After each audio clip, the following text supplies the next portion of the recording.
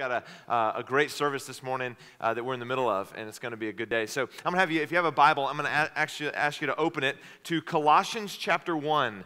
I know if you're into the Bible at all and you know the Christmas story, you know that the book of Colossians is probably not high on the reading list at Christmas time, but we're going to take a look at it today, and I'm going to give you a little backstory to this because I don't often do this.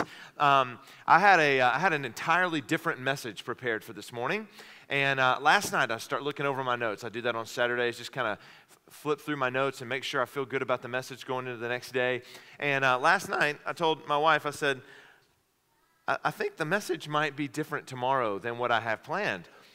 And she kind of looked at me funny. And there's a part of me as a pastor, as a preacher, I would tell you, man, maybe the Holy Spirit's changing the sermon for Sunday. But I think the better way to describe that whole process is I think I was a little bit late to the party. I think I was not maybe paying attention quite like I should have all week long. I think the Holy Spirit always wanted me to talk about this. I don't think He saved that instruction for last night. I think I just now caught up with Him. And so we're going to talk about something different than I had planned. And so it's going to come from the book of Colossians. And if you have a Bible, you can open it. And I have a little place you can take some notes on the back of your listening guide. I hope that you'll do that. And again, I told you this last week, when it comes to Christmas, we all have our defaults already set. And by the time, we get this close to Christmas Day, man, we are in the throes of Christmas. There's no stopping it. The snowball has effectively gone down the hill, right? We are not stopping Christmas. Some of you have most of your shopping. How many of you got all of your Christmas shopping done? Man, you guys are good. And how many of you are like, I still got a couple days? How many of you, okay, there's the real people. All right, so some of you are like, that's all that our minds are consumed with. So I'm going to ask you permission to ask everybody to pause what you're thinking about when it comes to Christmas. Can we just take a little break from all of the hustle and the bustle? Can we just take a little break and focus our attention and ask this one question? God, what do you want to show me about yourself? God, what do you want to show me about yourself? That would be my request today as we enter in this time of looking at God's Word, that we would ask God to show us what He wants to show us about Himself. And so if you have a Bible, look in Colossians chapter 1, and I want to read this to you, and we're going to walk through this. I'm going to walk through it a little bit of how I have my own priority time. Earlier this year, I was in the book of Colossians, which is probably why it's fresh in my mind, and I feel really drawn to it. But in Colossians chapter 1, if you start in verse 15, this is what it says, talking about Jesus. This is Paul writing, making sure the people in this town called Colossus, the Colossian church, that they would be very aware of the Jesus they believe in, which is a really good place for us to be when it comes to Christmas. Because at Christmas time, we all know the story of Christmas, but are you sure about what you believe about Jesus? That's a vastly different thing. We all know the right answers, right? We know that Christmas is about Jesus, but are you sure in what you believe about Jesus? Not just that Christmas is about Him. So it's a completely different approach. So if we understand clearly who Jesus was and what He's all about, then we can make a reasonable step of faith. We can place our faith and belief in Him, and that's the goal. Jesus is not simply someone that we talk about and who has a historical track record. We just know He has a life and He lived and He died. We don't think of Jesus like all the other historical characters we might study. Jesus is an altogether different type of person. So we have to understand Him in order to really understand what we believe. So in Colossians chapter 1, verse 15, it says, He is the image of the invisible God, the firstborn over all creation. So he says He's the image of the invisible God. Now this is interesting because if you look back at how all of creation works, if you remember, go all the way back to Genesis chapter 1 when God is establishing the earth and creating all the things that we know to be the creation, and He gets to the creation of human beings. And do you guys remember what God said to Himself? What God said among Himself, Him, the Father, the Son, the Holy Spirit, what they said to each other? They said, let's make man in our own image. So we're a little bit like this. We were made in the image of God. In many ways, we are like little images of the invisible God. But we are not the image of the invisible God. We are similar to God because he made us in his image, but we are not the image of the invisible God. So when it comes to Jesus, Paul is making it clear. He is the image of the invisible God. And this is interesting because if you go and you really study what he's meaning here, he is not just a replica or like a graven image, like a statue. He's not like that. He is a representative of and a manifestation of. Now, that's a big word, manifestation. A manifestation means he is here in person. So, like, if you come from maybe a long history of being in the church, you may have heard this phrase, the manifest presence of God. Has anybody ever heard of that phrase before? The manifest presence of God. So it would be like if you come to a worship service and there's a sense that God's here with us. There's just a real almost tangible, but not tangible, but almost tangible sense that God is with us. If you've ever been in a situation like that, you know what I mean. That's the manifest presence of God. It's as if God is letting us know in more than just an intellectual way. He's letting us know he's in the building. He's here. He's the manifest presence of God. Jesus is not only the image bearer of God like we are. He is the manifest presence of God. He is the presence of God.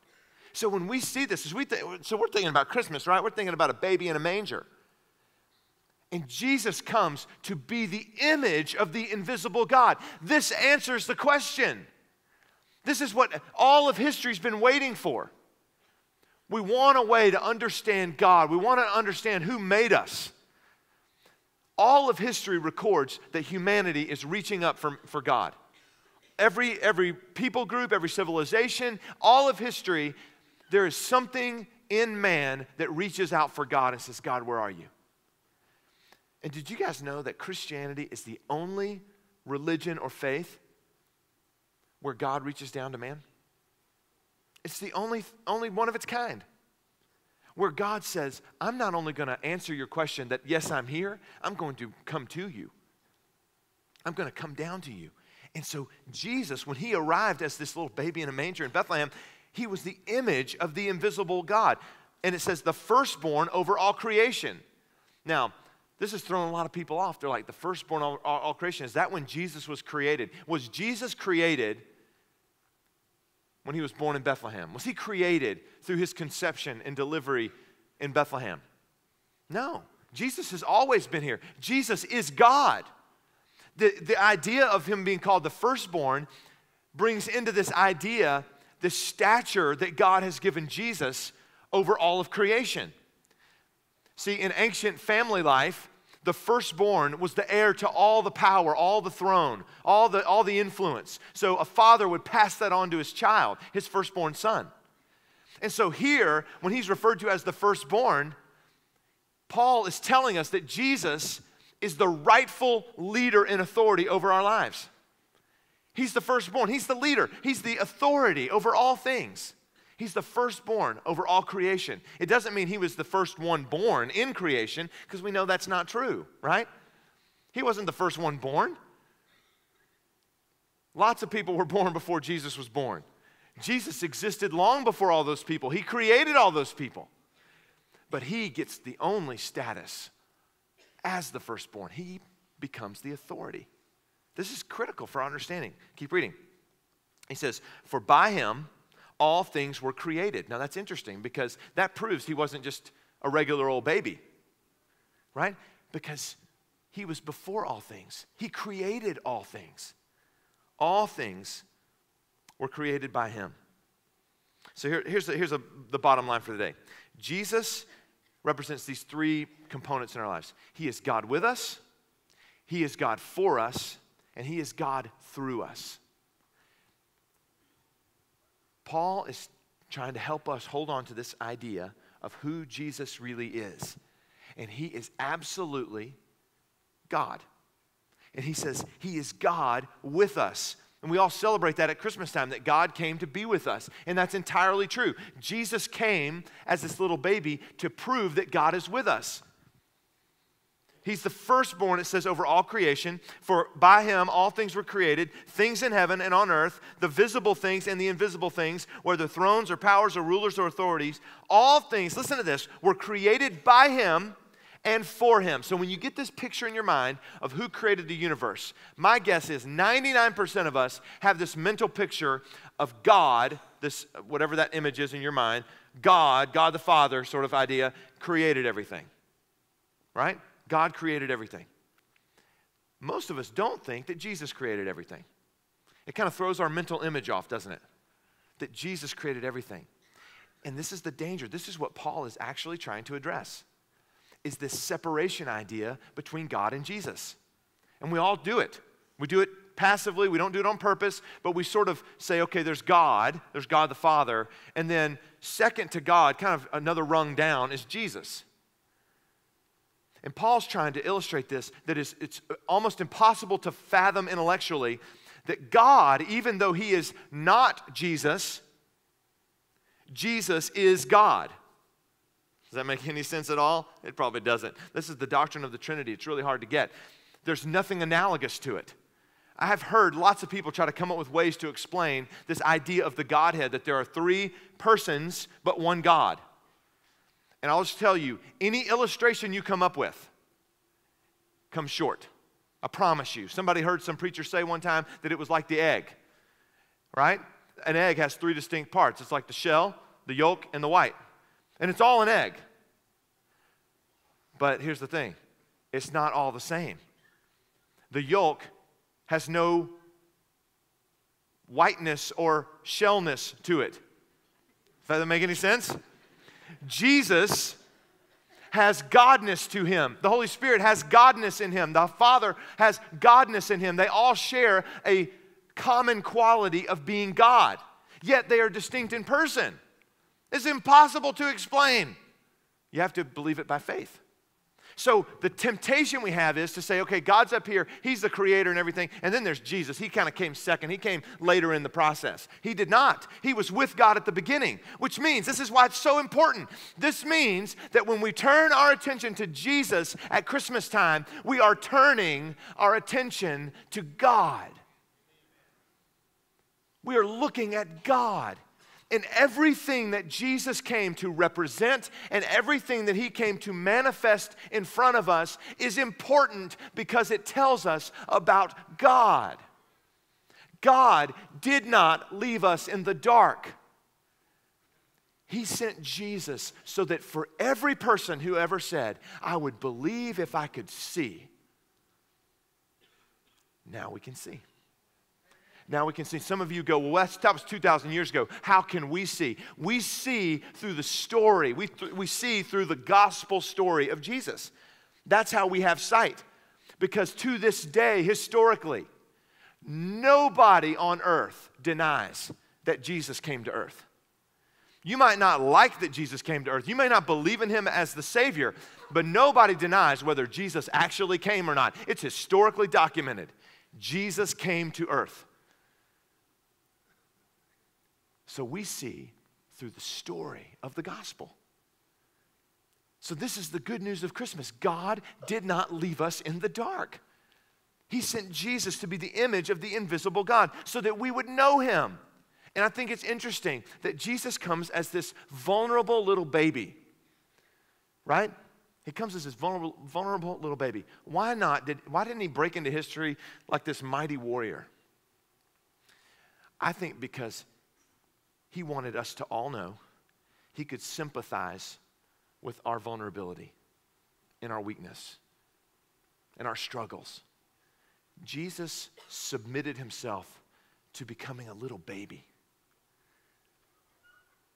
He entrusted himself into the hands of flawed people, just like we do.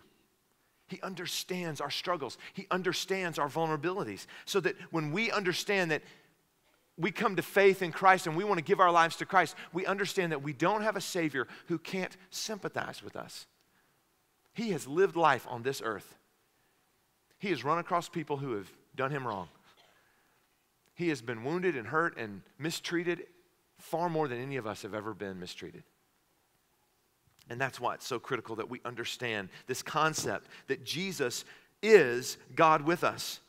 And then it says that all things were created by him, into verse 16, by him and for him. All things were created by Jesus. In other words, there's no rogue creator out there. Even all the bad stuff we see in the world, somehow that's all under God's authority and under God's care. God created everything. And the question always is, how can a good God allow all this bad stuff? Let me explain that. Let me clear this up. Everybody's got these questions about God. How can God allow bad things? God doesn't just allow bad things like it's fun for him. God has a purpose in everything he created. What does the scripture say? Scripture says, all things were created by him and what? And for him.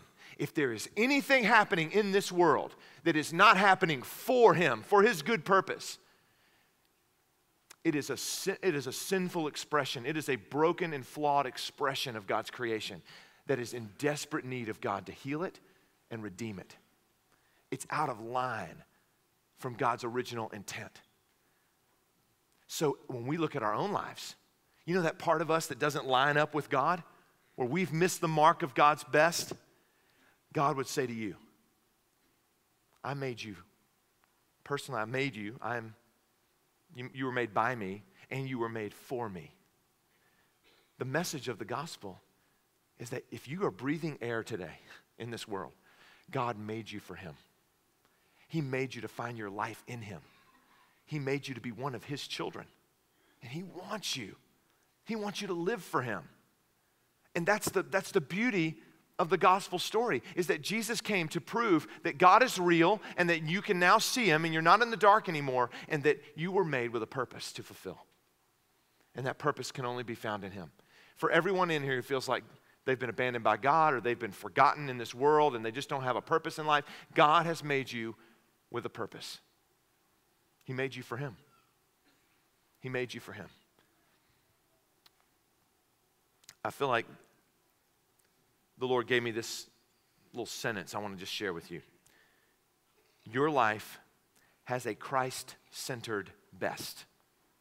Your life has a Christ-centered best. Whatever other things you think you're doing to make your life better than it is, the only best you can really find is your Christ-centered best. And that's what Christmas is all about. That we would surrender every other dream and every other pursuit, and we would come to Christ and say, our best is found in you, not in all these other things. I think it's funny how that works when we look at Christmas. Because I will tell you, I am guilty of this probably as much or more than anybody else in here. There's a part of me, like a lot of you, that thinks, man, if I only had this, this, and this. Or maybe if my kids only had this, this, and this. That's going to really make their lives better. Don't we all do that? That's what Christmas is all about, right? We want to buy our kids stuff. We want to buy family member stuff. We want to get stuff because that's going to make our lives better. And we do that in the middle of a season that is all about God giving us the only real thing we needed and really the last thing we'll ever need. It's almost funny how we push those things that close together. That we would have all these wants and desires and needs. And meanwhile, God has given us everything we need in Christ. It's interesting. So verse 17, we keep reading. He is before all things, and in him all things hold together. So Jesus is before all things. So before you were ever around, before you ever faced a problem, before you ever had a bad day, God is before all of that. Jesus is before all of that. And it says, in him, in Jesus, all things hold together. Jesus is literally the glue that holds all of life together. If there's a sense of togetherness or peace or wholeness about life, it's coming from Jesus. Not, by the way, from you. Amen. There you go. Randall's here. Good to have Randall in the house. Randall always says this to me. He said in the lobby today, he said, give it to us today, Pastor. I said, I'll give you whatever I got. He says, and I'll give it back. And there's Randall. There we go. And so it's amazing. Jesus is both the source of life and the secret to life. Because we're all after the secret, right? What's it going to take to make life work? How is it all going to come together? How do we make relationships work? How do we make career work? How do we make life work? Jesus is both the source of life and the secret to life. So if you want to make your life work, you don't try to manipulate everything around you. You first go to Jesus. Now, you guys know how much I am passionate about, and I can hardly not talk about marriage when I get up and talk about anything, right? I kind of go there. It's just kind of a default in me. Just talk about marriage and family and that kind of stuff. That's part of who God has just made me to be. That's one of the things he does in and through me. I was thinking about this point. It says, before him are all things, and in him all things hold together. And I started thinking about marriage. And I want to first talk to all of the single people in the house, okay? If you're a teenager, I'm not really talking to you because you're not really in a zone where you could get married yet, but I'm really talking about the singles, okay? All the people who are not married that could be married. Let me just speak to you for a minute. Because I do talk, just admittedly, I talk about marriage a lot, and I don't always remember to loop you guys in. And so I want to start with all the single people today. This is the time of year where, as a single person, you probably feel more aware of your singleness than you do any other time of the year. You just feel very aware of your singleness. And oftentimes, that could put you in a category of feeling very alone. And then that makes you have to think about, if I'm alone, well, then maybe I'm not worthy of somebody. And I want to just caution that thinking. Because what ends up happening with a lot of singles this time of year is this becomes the time of year where you compromise in your life. You compromise socially, you compromise sexually, you compromise morally in some way because you feel maybe more desperate than normal. You feel alone, and you don't like feeling alone. And let me just say, the fact that God sent himself as Jesus, the image of the invisible God, you are not alone. Now, I know it's hard to cuddle up on a couch with Jesus. I got you, okay? I get it. And you have those desires, and you want to do all that stuff, and it's Christmas time, and baby, it's cold outside. I got you. Maybe all this warm weather, God's doing you a favor. I don't know. But I want to just encourage you, do not compromise your integrity this time of year. Don't do it. Remember that in him, all things are held together. Your sense of wholeness as an individual person is held together by him, not somebody else. It's held together by him, not that lowercase him or that lowercase her, that capital him. And so I want to just encourage all the singles to be more committed than ever. As of today, you be committed to Christ. Don't give up on that. Don't compromise. Don't start lagging. You stay focused on what Christ has for your life today. You will never regret giving your best to Jesus today. Now, for the married people, what this time of year can do in your life is it can suddenly resurface all these ways your marriage isn't doing so well. Because there's stress, there's a lot of stuff going on, and when stressful people live together, they explode all over each other. They yell at each other, they scream, they fight, they cuss, they throw things. Bad things happen, right, when we're stressed. And it suddenly reminds you that things aren't as happy and great as you want them to be in your marriage. And so what do? We start trying to fix things. And we dodge issues, and we confront too much, or whatever we do. But I just want to encourage you, in the same way, we are to remember that it's in Christ that all things are held together. Your marriage will only be held together if you go to Christ. If you remember that Jesus is what holds you together. Your commitment to Christ, listen closely so you don't misquote me here. Your commitment to Christ has to outrank your commitment to your marriage. Don't misquote me now. I didn't say you should be uncommitted to your marriage. But your commitment to Christ should be so great that it pulls up your commitment to your marriage. It raises your commitment to your marriage. You being more committed to your marriage will not necessarily make you committed to Christ. So you can be diehard committed to your marriage and lose it completely because you're not committed to Christ. We are committed to Christ first, and in Him all things are held together. And somehow, because of Jesus living in us, the Holy Spirit in us, we are given a whole new insight on how to love that person we call husband or wife. That's the plan of God for you, because in Him all things are held together. You've heard us talk a little bit about re-engage here at Highpoint. I got an incredible text message from Ryan Mullins, who directs our Re-Engage program. Re-Engage is a ministry for people whose marriages are boring, bruised, or broken. And if you fall in any of those categories, I'm going to suggest you jump into our spring semester of Re-Engage. Here's the text message I get yesterday. It's probably why it's on my mind. He says, you won't believe this. He says, and he sent me the picture. I'm not going to name the couple. I'm not sure if I have permission or not. But the couple's picture, it's like a Christmas picture of them being together, and they're talking about their relationship and their love. They showed up to Re-Engage like 16 plus weeks ago with divorce papers in their hands. The husband had to borrow $5,000 from his dad to purchase the divorce, to pay the lawyers for the divorce that they had. They had papers in their hands. The only reason they weren't signed is because they were waiting on getting in front of a notary. Or maybe God was at work. And they show up to Re-Engage. They go through the process. They tore up those divorce papers. And do you know what that father said?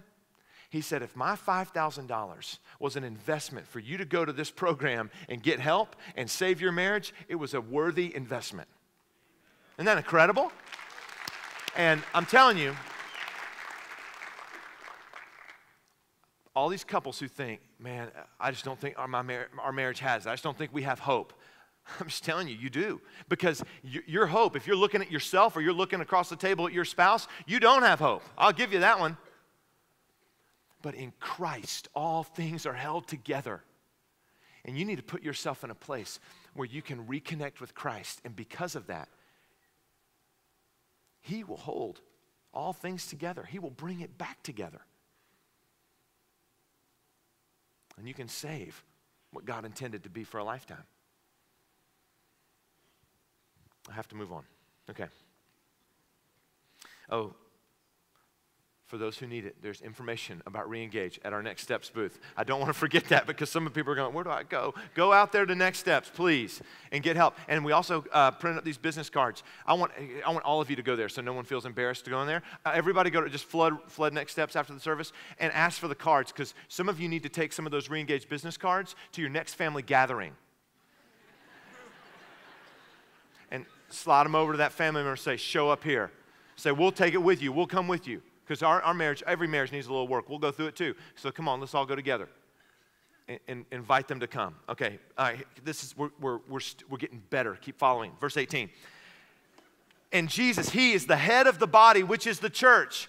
And He is the beginning and the firstborn, there it is again, and the firstborn from among the dead, so that in everything He might have the supremacy. So Paul's making this case. Jesus is above everybody. Now we all get it. Jesus is the head of His church. We get that, even though we don't always treat Him that way. He has that role. It's kind of obvious. He's the head of His church.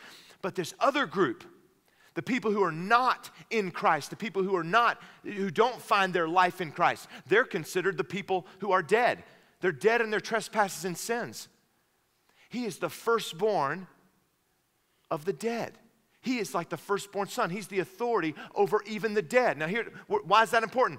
If you want to flip there, you can. It'll be on the screen. Philippians chapter 2 says that Christ Jesus, verse 5, going into verse 6, Christ Jesus, who being in the very nature God, remember, He's God, did not consider equality with God something to be grasped or held onto, but He made Himself nothing, taking on the very nature of a servant, and being made in human likeness, and being found in appearance as a man, He humbled Himself and became obedient to death, even death on a cross. Therefore, because He humbled Himself, God exalted Him to the highest place, not a high place, the highest place.